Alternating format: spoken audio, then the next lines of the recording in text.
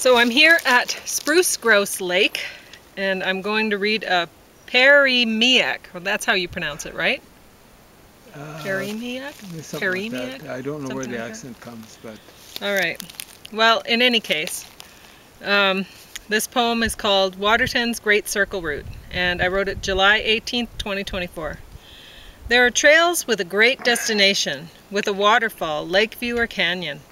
Twin Lakes Trail has a lake panoramic beyond Tamarack Trail's inspiration. Forest blooms to entice your companion.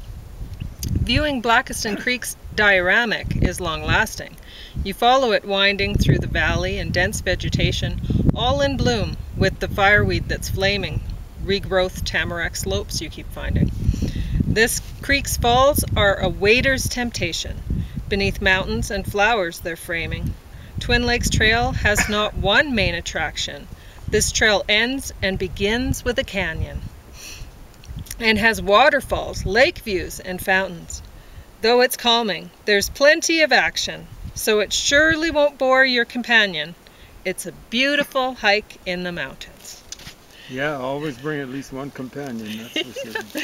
Even though we haven't seen any evidence of bears on this one. Not really, yeah, Nope. just old droppings. Yeah, so, well, I'll tell you in a while. Okay. So anyway, I'm going to show you a few of the lovely scenes just from where I am. So you can look up there.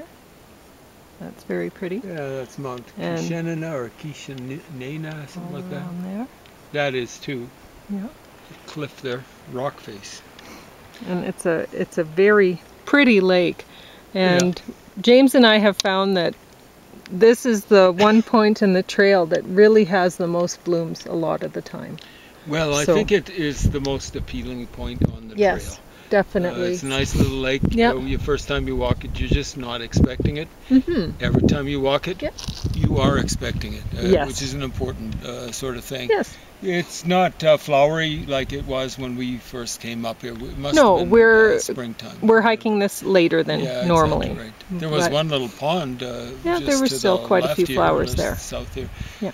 It always seems to have some nice flowers and things like that. Yeah. But it's very green because a lot of the rock face back of the wall, rock wall has green in it. Oh yes, it does. Red. Yeah. So this, excuse me, a lot of little mountain lakes are green, but this one I think is especially green because especially green. Yes.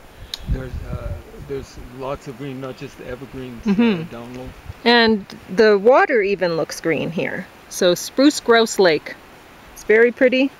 A nice place to take a rest while you're hiking the Great Circle Route. Yeah, it's close to half. So the Great Circle Route is basically Blackiston Creek, part of Tamarack Trail that will join you up to Snowshoe Trail and then back to Red Rock Canyon. So you start at Red Rock Canyon, Pauline mentioned that in the poem. And you end there. And you end there. So it's scenic. On Blackiston Creek Trail, you walk by Blackiston Falls, but there are lots of little falls. Oh, on the way. I should mention that you actually have to go off the trail just slightly. See, the trail is right there, and it's just barely off the trail, and you find this Spruce Grouse Lake.